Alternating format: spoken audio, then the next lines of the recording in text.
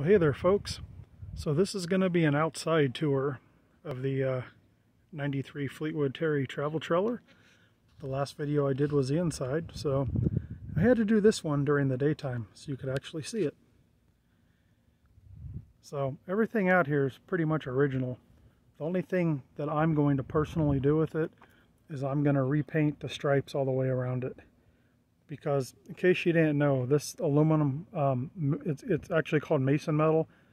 This aluminum cladding here, this is all, what's the word I'm looking for? Where they bake it in the oven. My brain's just not powder coated. So this stuff's all powder coated. This will shine up just fine.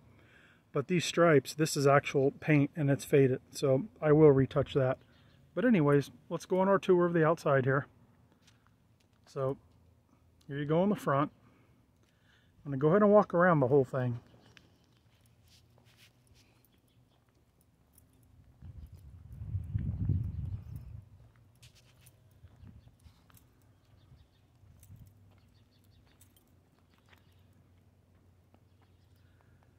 And for the year, I think this is an absolutely excellent condition. Like I said on my interior video, the roof really sold me on it. No leaks or anything, but just the overall shape of it.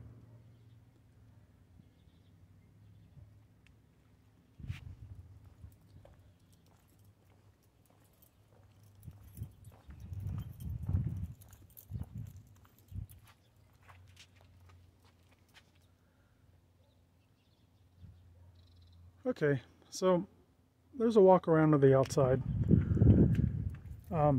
Just have the manual tongue jack. There's no reason for me to have an electric one. It's easy enough to operate. It has the two larger cylinders. I believe these are 30-pound tanks. You can correct me if I'm wrong. Have a new cover on there. This did have one battery when I bought it. I went ahead and installed two on there. I didn't go with two 6 volts. I just went with two regular 12 volts. I buy all my batteries from Walmart and I get good service out of them. The car batteries come with a 3-year free replacement, and these marine batteries are deep cycles because people really abuse them and a lot of people don't know how to maintain them. They only come with a 1-year warranty. But I've had them before and they've lasted me several years. I did go ahead and make this bracket here to secure the batteries and to, slow down some, tweaker who might want to try to take them. I did install a battery disconnect switch there, so that kills power to the whole camper right there.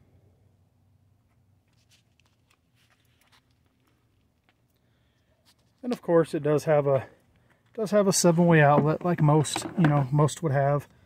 It does have brakes on both axles, and I do use a weight distribution hitch while towing this.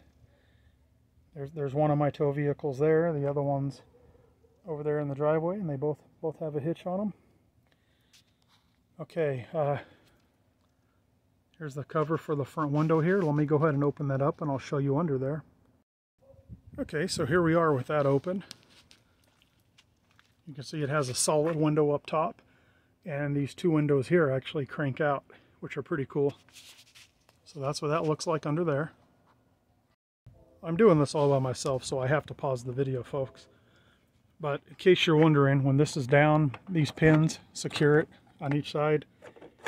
That way the wind doesn't catch it and it'll blows up all your traveling. Okay, start over here.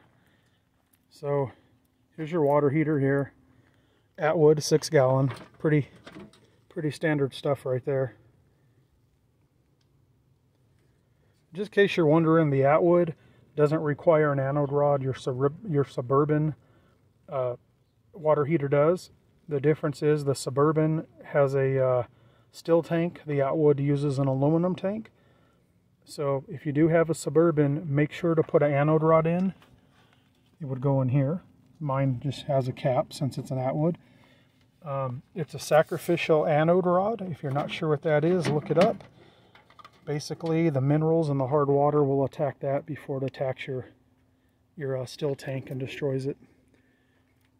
So this here is for your water tank here. In the other video I showed the water tank is under the front couch or bed. So this is where you would fill your water tank at right here. This here is for your city water connection. So if you were to stay at a park with hookups and you have a hose, you could hook in there and you can run off of that. It would pressurize it. But this holds a good amount of water. Here's a little storage area here.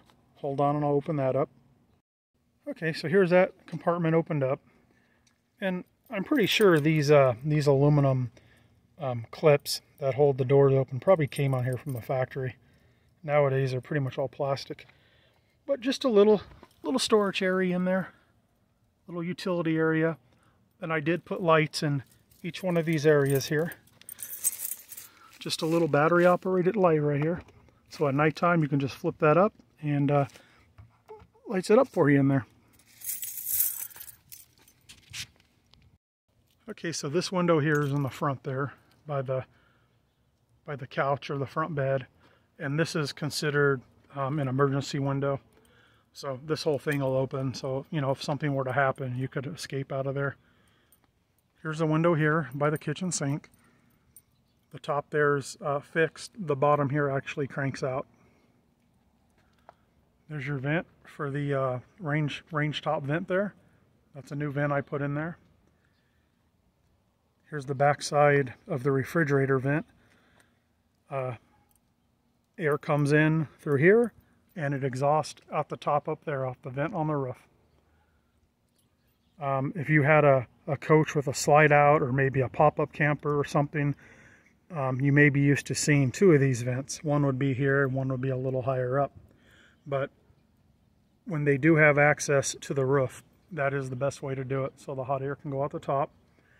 So this here's your connection to go ahead and plug into shore power.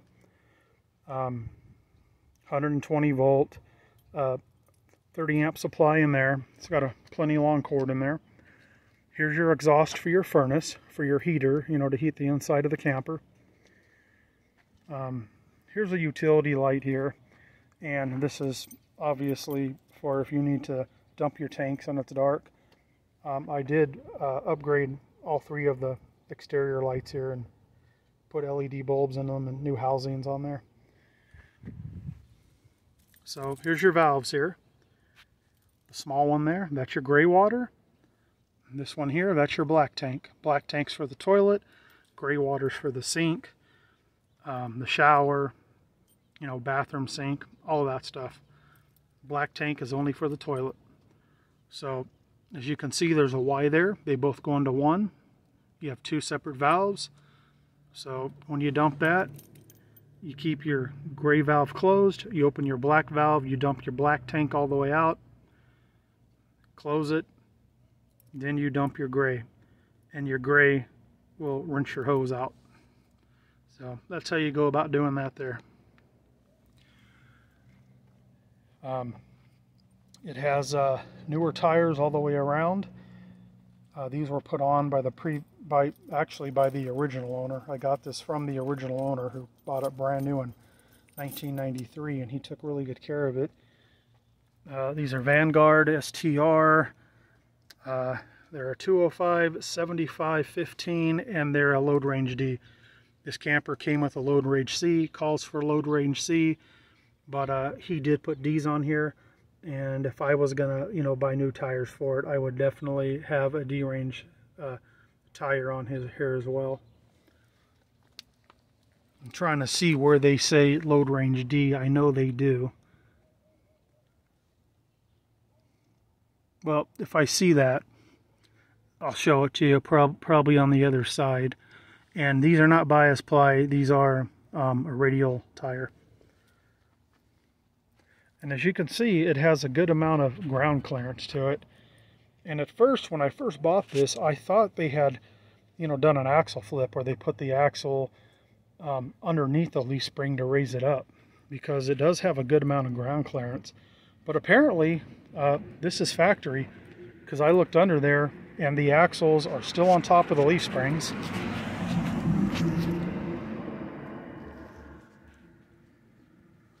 So this is obviously a factory configuration, and it's a very, you know, decent height off the ground, and keeps your dump valves and everything, you know, pretty high off the ground. It does have stabilizers on all four corners. You've got these valves on the rear here, and then you've got these ones on the front right there. Here's your drain for the water tank. This will empty the water tank, and then your low point drains, they're in here.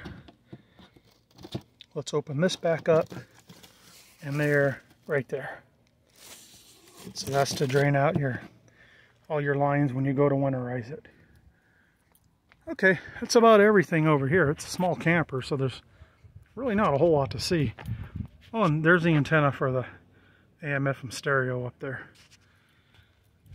Okay, here's these older campers had bumpers on them. A lot of the new ones don't, but this is nice because you can store your hose in there to empty your tanks, which is referred to as the stinky slinky. I'm not going to open this. This is just an outside shower. You basically have a regular faucet in there, hot and cold, with a shower handle, and it can hang up there. So if you're dirty and you want to shower outside, you can. I did buy a brand new spare wheel and tire cover. All the lights around, every one of them work. They're all in good condition.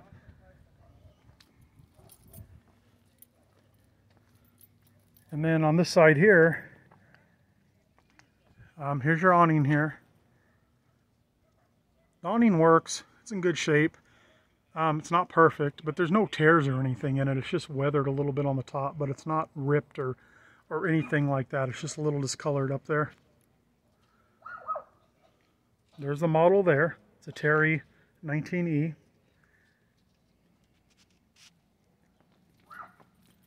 Let me pause this real quick and I'll be back to you. Okay, so here's the one and only entry door back here. You got your steps here. Nothing power or fancy. So there's your entry steps right there. And you stick those back up. But they just slide on in there.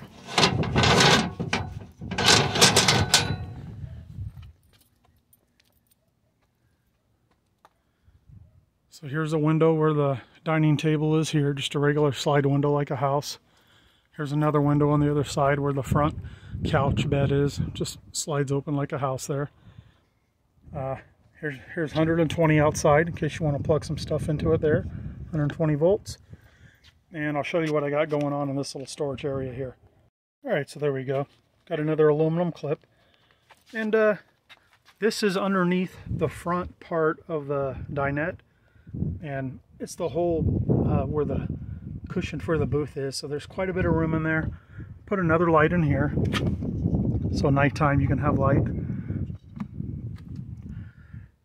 And keep the bars for the weight distribution hitch and the sway control, and you know, a bunch of other stuff I may need in here. Of course, matching tires over here. He must have had something happen to the wheel over here, because this one wheel doesn't, I mean, it's the same design and everything, but you can see it's wider, and it has the blue and red stripes around it, pinstripes. So even though it's basically the same wheel, it looks a little different. At some point I'll go ahead and paint all four of them, but it's got the same matching tires on all four there. And you can see on this side I keep it locked up so someone can't drive away with it. And I told you I'd show you where it says load range D if I found that. There you go, load range D. So all four of these tires are upgraded one load range. Of course, you got the same crank down stabilizers on this side as you had on the other side there. I went ahead and replaced this light up here, this patio light. That's LED as well. And I replaced this one here. LED, they're all the same. But basically, you can turn this one on. That way you can see what you're doing when you're hooking up out here, if you have to fiddle with the batteries or the propane or anything like that. All these clearance lights on here, they're either all original or they've been replaced with the original Fleetwood lights. I'm leaning toward they've probably been replaced with the originals because they're all in really good condition, and that's the only reason I don't swap them out to LED. They're plenty bright, they're clean, the reflectors, you know, they have the reflectors in them. I'm just going to leave them be. And you know, it's just your standard A&E awning. But anyways, that's pretty much the outside tour of it. There's not a whole lot to see. I got my ladder in the backyard in the shed right now. Otherwise, I'd go up there and show you the roof. I totally redid the roof. I used a Turnabond web seal tape around all the vents, front and rear cap. Basically, wherever there's, you know, a seam, a chance for a leak anywhere, I went ahead and used a Turnabond web seal. And then I coated the entire roof with a product made for rubber roofs, and I put 3 coats on. Turned out really well. The roof has never leaked in here, as you can see by the previous video, but you know, just a precaution. I'm real picky about stuff, and I just wanted to make sure everything was done right and I didn't have any problems in the future. Go ahead and give you a quick view of underneath. You can see it's really clean under here. It's not all rusted out. It's in excellent condition. And both of those axles, not sure if I mentioned it, they have brakes on both axles. So there's 2 brakes per axle, a total of 4, and they really stop this trailer nicely. Okay, folks, so I hope you enjoyed the tour of the outside of the 93 Fleetwood Terry 19E. The only thing I'm going to do to the outside of this camper is I'm going to paint the stripes like I said, and on this front fiberglass cover for the rock cover for the window, I'm going to tape all that off and I'll repaint that. Other than that, everything's going to stay alone. I like that it's, you know, factory and it looks real nice. And let me point out one other thing. These fender flares right here, they get weathered and they crack and basically turn to dust. When I bought it, they were in real bad shape. So these weren't cheap. They're made by icondirect.com right there. You can go online. I believe they come out of Canada. I think that's where they're manufactured. But you know, they make replicas for your OEM fender flares for your camper. You know, whether it's a single axle, dual axle, triple axle, travel trailer, motorhome, fifth wheel. They've got most of them. Like I say, these weren't cheap. These were $168 each. Yes, I paid $160 each for these, but you know, I wanted it to look right, so that's why I went ahead and got those. And here's that other matching one on the other side right there. I thought about you know, because I had one of them was all broken, the other one was still intact, so I thought about possibly getting some marine grade plywood, you know, marking it out, cutting it, you know, sanding it, and you know, possibly building up 2 layers and trying to do the same contour as this, and then, you know, maybe use a fiberglass resin and paint it or do something. I probably could have made it look pretty darn good, but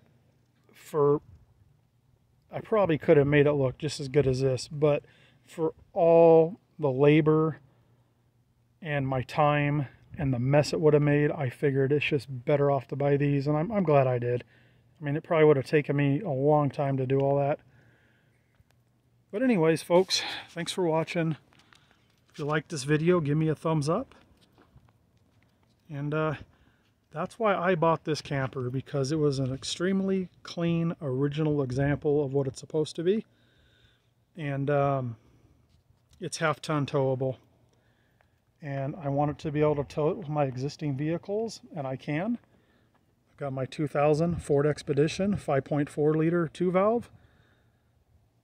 It's got the 4R100 transmission in it, same as the early 7.3 Power Strokes. Tows it great.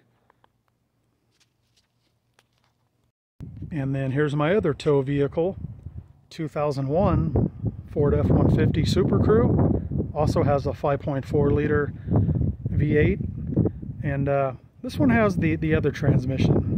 I forgot the model number. It's the same one they used in all these F-150s and the Crown Victorias and stuff like that. But they both tow it excellent, no problems whatsoever.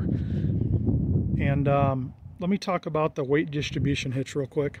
So just real quick about the weight distribution hitch. The camper already included one.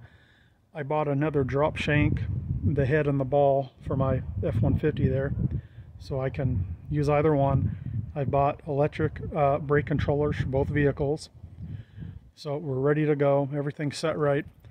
And this camper is light enough where I don't need a weight distribution hitch for either vehicle.